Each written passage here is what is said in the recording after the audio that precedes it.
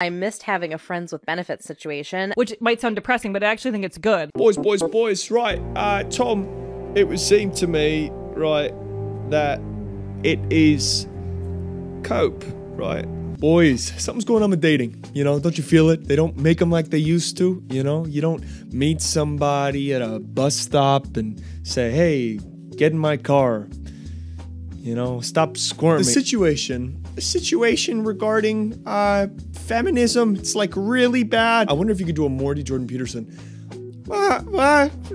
Rick, it's like, seriously, Rick, I don't understand the nature of metaphysical realities in terms of... We're gonna investigate the question today. Why do feminists think that casual sex is empowering? I was beginning to think that he was like all the other men I've dated, but then he actually showed up. And after one drink, we went back to his flat for a takeaway and a movie, and we also had sex, and it was the best I ever had. I told him how much I liked him, but that is when he told me that he only saw me as a friend to have sex with. And he added that he wasn't sure if a relationship with me would work. I was gutted, but I didn't want to lose him, so I agreed to being sex buddies. I've been in similar arrangements before, but I've never fallen so hard for a man. The guy is just perfect. So when he moved jobs and avoided me for a month, I was heartbroken. And when he finally called, I told him I felt like I wasn't good enough for him, but he disagreed. He then suggested that we meet up again as sex buddies. I've said yes, but my heart just isn't in it. He's so special to me. Am I just wasting my time? Yeah, this is sad. You go to therapy. Go see a good therapist. My therapist is dead. She's so good. I didn't even care. Okay, so part of the problem here is that a lot of feminists nowadays don't understand the distinction between admiration and attraction. So David Buss from the University of Texas did a study, and he found that if you ask men to rate the traits that they find most attractive, they'll list things like youthfulness, facial symmetry, and body shape as the most important. But if you ask women, they'll rate things like emotional stability, confidence, and ambition. Ben Hamada put it like this: it seems that men tend to select traits such as attractiveness, youth and body shape, and size, suggesting a preference for uncontrollable qualities. This, however, differs from what females focus on, which are traits that are thought to be controlled, such as status, ambition, job prospects, and physical strength. So women's attractiveness tends to be inherent, men's attractiveness tends to be extrinsic. And this is where we get into the part that most women don't understand about most men, which is that for men, attractiveness and admiration do tend to vary independently. There's a correlation, there's an overlap, but they are separate categories. For women, the things that they find attractive are admirable traits. So it's not the case that all admirable people are attractive for women, but it is the case that all attractive people are admirable for women. So a woman might look at a guy and find him attractive because of his sense of humor, because of his confidence, because of his ambition, because of the amount of money he makes, or the fact that he works hard, or the fact that he's educated. But these things are not largely correlated with what men find attractive. Men tend to find intrinsic qualities attractive, like youthfulness and facial symmetry, etc. So this is part of what's going on with the story at the beginning, where the girl's trying to figure out what's going on in his head. Why does he seem attracted to me, but he doesn't admire me enough to actually want a relationship? And that's what's going on. These two things very independently with men, such that a man can want to have sex with you, but not want a relationship with you at all. It's kind of sad, actually, for you guys, not for me. I'm married. I'm so married.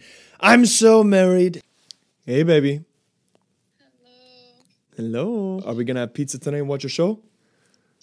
Oh yeah. Nobody's more married than me. Everyone's saying, wow, we've never seen someone married like this. Wow. Okay, let's look at a clip. I've been having a sexual relationship with a coworker for about 2 months now. Good for you. I mentioned to him that I missed having a friends with benefits situation, and later that night he told me he was interested in being that for me. What a nice guy. Wow. He should work for a charity, you know? Making all these donations. Oh, love it. Yeah, she's getting it. So far, A+, Yeah. A++. Our lives are based in rejection. Every day is a new rejection. Yeah. Every day. Yeah. Someone doesn't like you. New levels of it sucking. But it makes it matter a lot less, though. It makes you have like thicker skin, but you just care less. Like I just get less invested in the thing I have my high hopes about. Which might sound depressing, but I actually think it's good. Is this cope? Yes. There you go. I'm not sobbing every time something doesn't work out. I'm like, oh, okay, that happens all the time. It just takes it off your, shoulders as being like, this has to be the perfect thing. All of the things that you did, that's great. You went after what you said, what you wanted, you got what you wanted, and then you had a nice experience where you were sexually free, it sounds like, right? Mm-hmm. It sounded amazing. Everything you said is awesome. Like, that is female empowerment.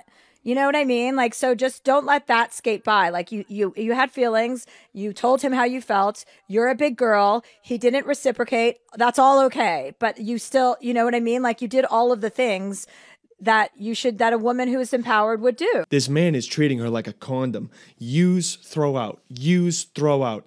And you're saying, this is great, female empowerment. Like, this is awesome. Everything you're saying is so good. It sounded amazing. Everything you said is awesome.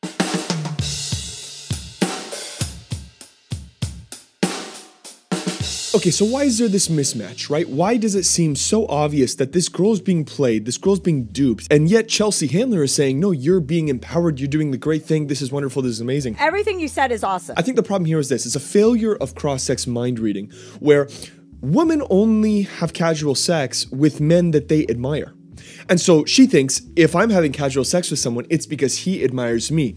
The same is not true for men. Men only have commitment-free sex with women that they do not admire. And this is why in our subconscious minds, if we want to insult a girl, we'll call her a will say things about her sexual promiscuity, and this would infer a kind of low status on her. Whereas if you said the same thing about a man, it would be almost a compliment, like, oh, that guy's a stud. Right? So this is why promiscuity is seen as a high status thing in guys, but a low status thing in girls, is because of this mismatch of admiration. And this is what Chelsea Handler is missing. It's like, if he treats you like a gas station, it means that you're a pit stop on the way to the thing that he actually wants. There's a great article about this by Bridget Fetisi called I Regret Being a And this is absolutely insightful. Check this out. I was first inspired to write this piece when a 19-year-old woman I used to wait tables on asked me, Bridget, have you ever regretted having sex with a man? I laughed. Yeah, all of them. That's not entirely true. There was my first love in high school and my first husband. But if I'm honest, of the dozens of men that I've been with, or at least the ones I remember, I can only think of a handful that I don't regret. The rest I would put in the category of casual, which I would define as sex that is either meaningless or mediocre, or both.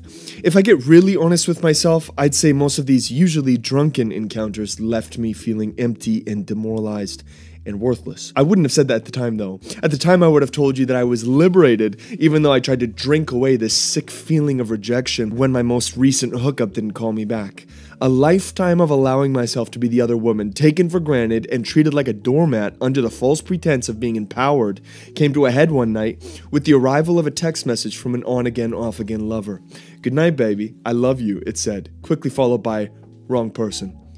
Rock bottom doesn't always look like losing everything or ending up in jail. There's this belief in our culture that women can have casual sex. They can't. They can only have calloused sex. As you hook up with more and more people, you're not developing a thicker skin. You're developing a harder heart that doesn't stick to people when they leave you. So the culture comes along and says, well, body count is an indicator of experience. You don't want to be naive and inexperienced, do you? And it's like, well, it's not an indicator of experience. It's a predictor of dissatisfaction. When I walk into McDonald's and I can pick between hot fudge, caramel, or strawberry, I'm happy with my choice. But when I walk into an ice cream store with 150 flavors and I'm testing this one and then testing that one and then testing the other one, I am never satisfied with my choice. I always have this creeping feeling like I probably could have gotten a better flavor if I had just stuck around for longer. And this is the reason why, according to the Institute for Family Studies, 2 virgins getting married have the greatest chance of having the highest marital satisfaction and the lowest rate of divorce, because they have nothing else to compare to. And this is a real problem for women, because the kind of guys that would hook up with you are going to be significantly more attractive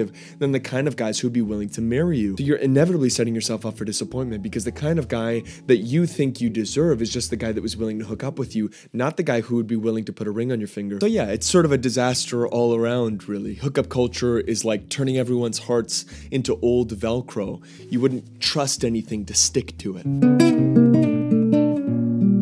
Remember the good old days when we used to play Minecraft in the living room on the family computer? Mining away, building a little house, you know, get blown up by a creeper, you gotta rebuild it. If you remember back to the feeling of switching into creative mode for the first time, and you have access to all the blocks, and you can fly everywhere and do anything and nothing can hurt you, and you're spawning in different creatures, and you're building stuff, and nothing costs anything, and there's no effect to you. And then this creeping feeling comes, this meaninglessness, this boredom starts to sit on you like a blanket. And so you quit the creative creative world and you go back to your survival world where things can hurt you and where everything costs something and where you can't fly around endlessly. And while in creative, you could play for 10 minutes without getting bored, in survival, you could play for 10 hours without getting bored because there's meaning there. There's a spirit of adventure. On the one hand, in creative, there is greater power. On the other hand, survival gives you difficult but meaningful progression towards a goal. Here's the reason why I say this. The modern day radical feminist believes that empowerment will make them feel happier because of the greater access to choice and freedom. But does food from a restaurant taste better than food from a buffet? When I was a kid, I used to have 3 DVDs that I would watch in the back of my grandpa's van.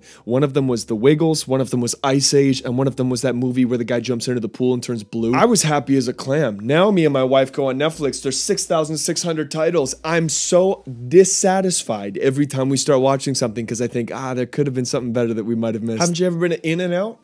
There's like 2 things on the menu. We think that we want choice. We don't want choice. We want meaning.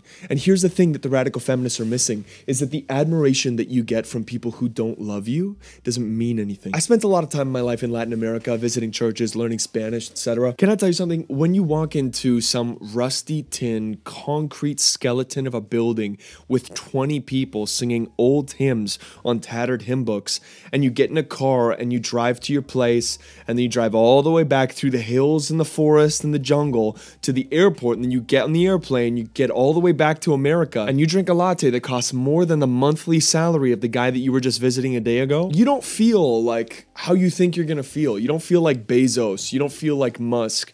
You're not Kim Kardashian. You're not like, dang, look at all these peasants. It doesn't feel good. It makes you feel gross. It makes you feel like you don't deserve it. It makes you feel like, wow, raw power and status is completely overrated. And if some taxi driver in the middle of Cuba starts talking to me as if I've got a lot of money, that doesn't mean much to me compared to what my wife thinks of me, for example, or what my siblings think of me, or what my grandparents think of me, or the people at church. The point that I'm trying to make here is this: admiration isn't love, and it won't make you happy, so don't sacrifice relationships for status. C.S. Lewis put it like this: admiration and appreciation are often mistaken for love. But love is something far deeper. It is the state of that will which enables us to reach far beyond admiration and move towards genuine affection and sacrifice. So this is what I'm trying to get at, is that people like Chelsea Handler and a lot of the radical feminists will lie to young women and say that it's not worth it to have kids, have a family, get married, start a relationship. Instead, sleep with hot guys, and then everyone will see you as empowered and high status. 99% of any meaningful or lasting happiness that you ever experience in your life will be the result of your relationship to other people. In my case, you want to know where most of my happiness comes from? It comes from the fact that my wife sees me as the best person in the entire world. You know what? That's good enough for me. My wife is completely loyal to me. We struggle through things together. We go through hard times. We go through good times. I treat her very well. She treats me very well. We honor each other and speak well of each other in front of other people. There is no plastic surgery, no money, no fame, no nothing that you could trade me for that feeling. So yeah, don't have casual sex. Be with someone that admires you. Marry somebody that you love. Or don't. What do I care? Anyway, like, comment, subscribe, do the little bell thingy. And please give me your thoughts down below. I would love to hear your stories about these things. If you've had experience with the topics that I'm discussing, I want to know what you think. And if you differ from my opinion, that's no problem. Let me know. Love you guys. I'll see you in the next video. Peace. And I tried to fall for a touch, but I'm thinking of the way that it was.